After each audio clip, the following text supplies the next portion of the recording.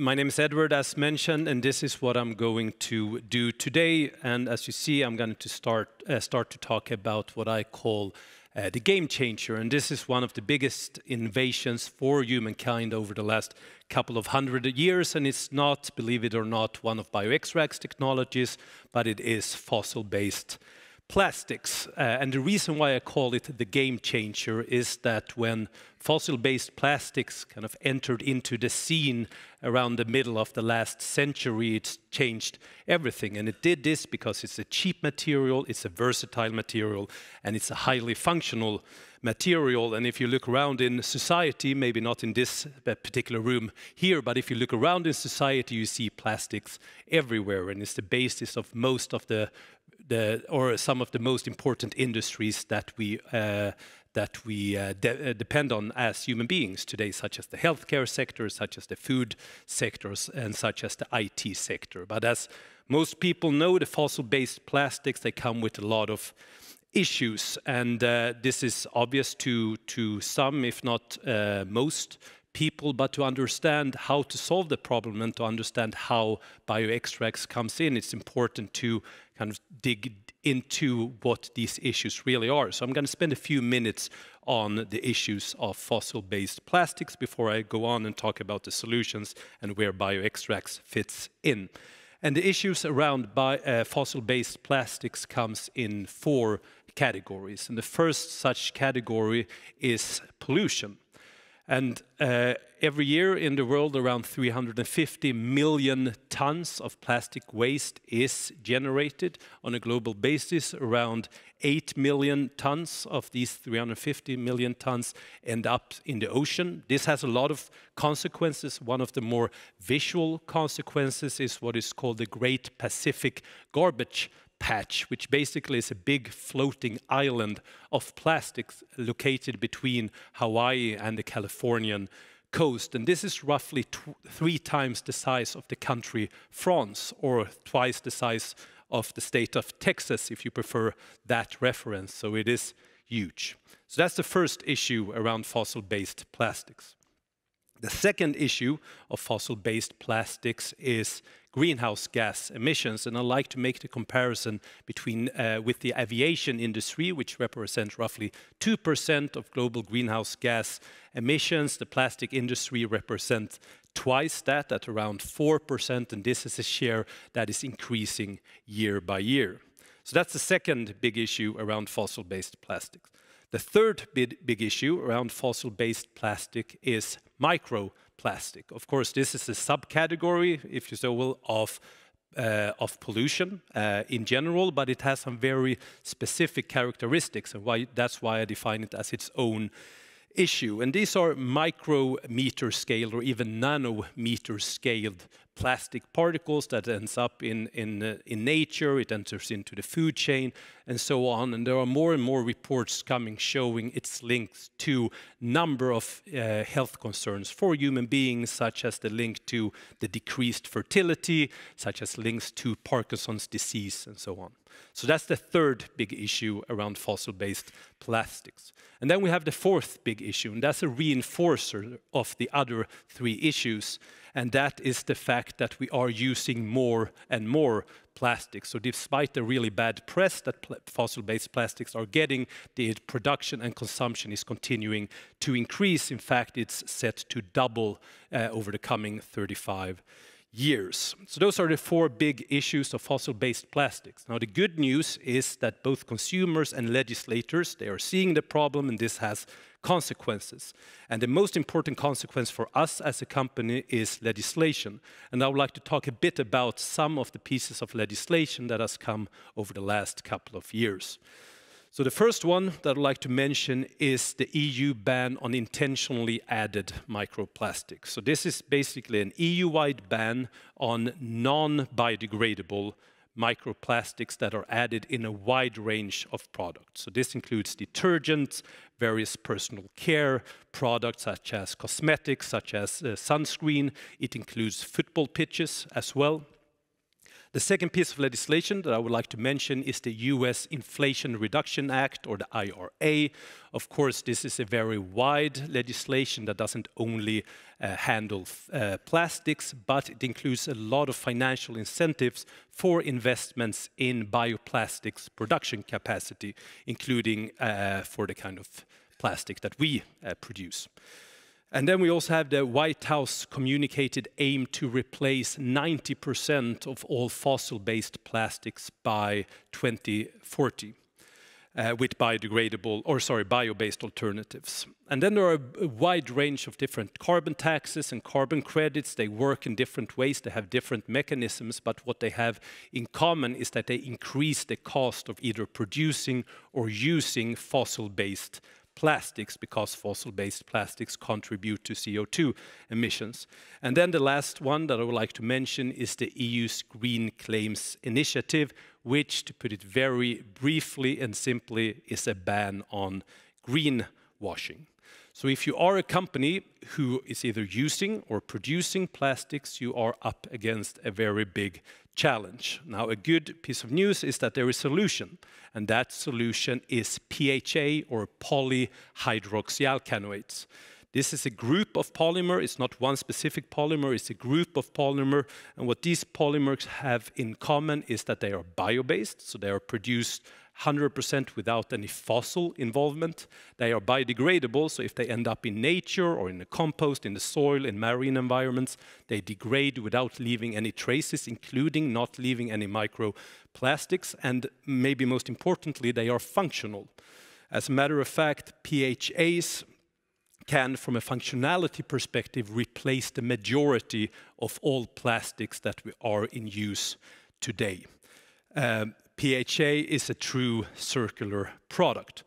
And these characteristics of PHAs is the reason why most of observers believe that PHA is the type of bioplastics with the best growth trajectory over the coming years. And I would like to share one interesting piece of statistics with you.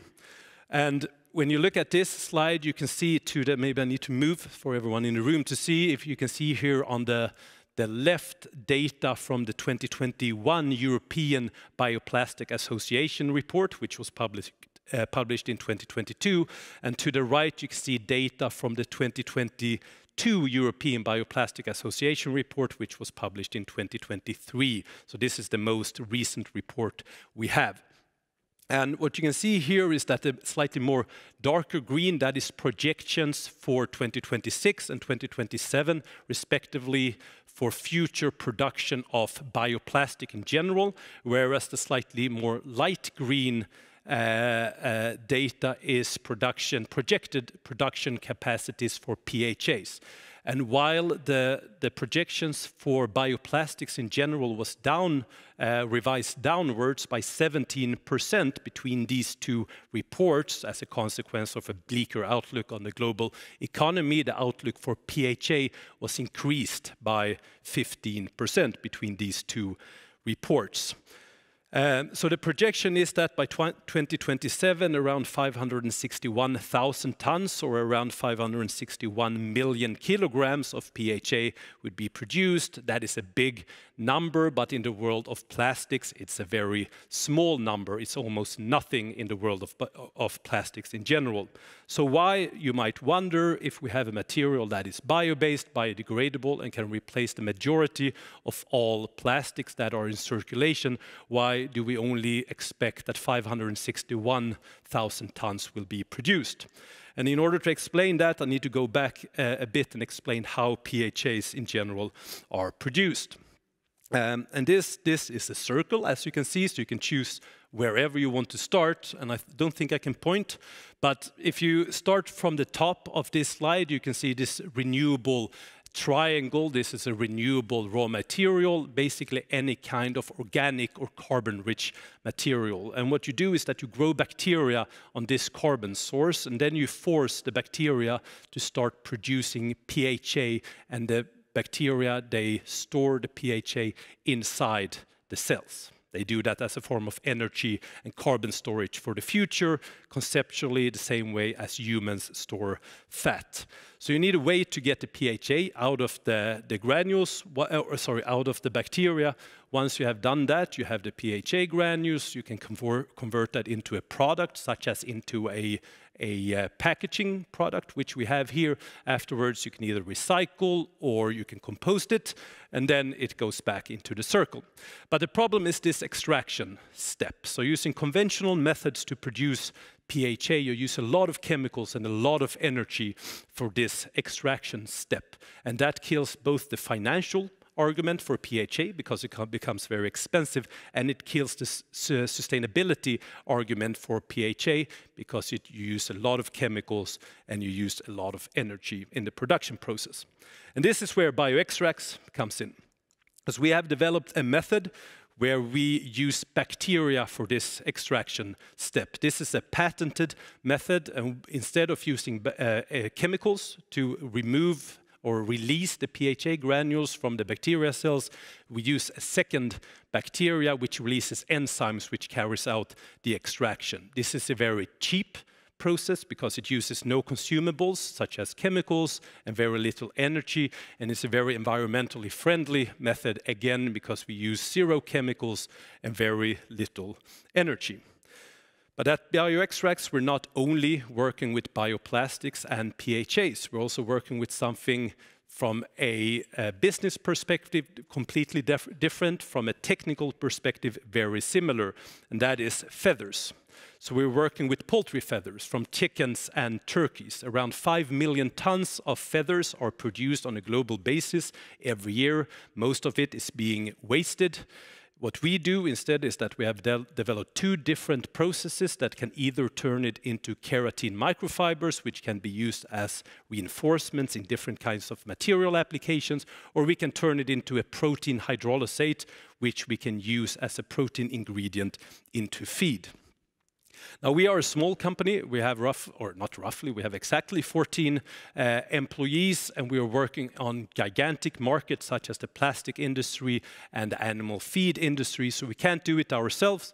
So we have made the decision not to be producers ourselves, so we're an out-licensing company, and in order to be that, we need to work with partners. And in our quarterly reports, we have a fairly detailed overview of the different customer projects that we are working with. I'm not going to go through all of them today, but I would like to mention at least two. I would like to mention the JDA that we signed a few weeks ago with one of the world's 3 largest candy producers, and that is to use PHA as a biodegradable ingredient in chewing gum.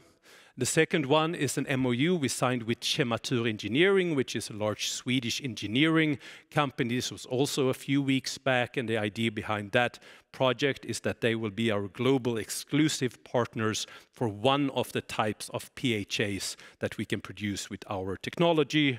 Remember, it's not one specific polymer, it's a group of polymers. And then lastly, team and facilities. Here is our management team, which includes myself. I have a background mainly as a lawyer and management consultant before I joined Bioextrax 7 years ago.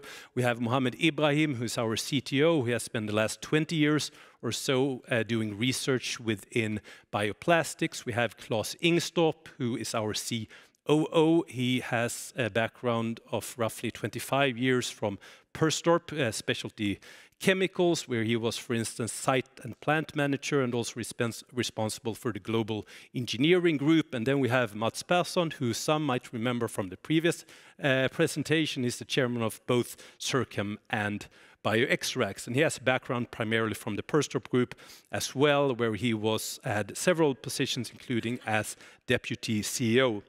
And then lastly, our facilities. This is an upscaling facility that we invested in during last year. But as I mentioned, we're not a producing company, we're an out-licensing company. So the purpose of this facility is to demonstrate our technology, thereby accelerating our license sales. And then, of course, it's an added benefit that it can be used to supply samples for our various evaluation and commercialization projects. And that is everything I had for you today. Thank you.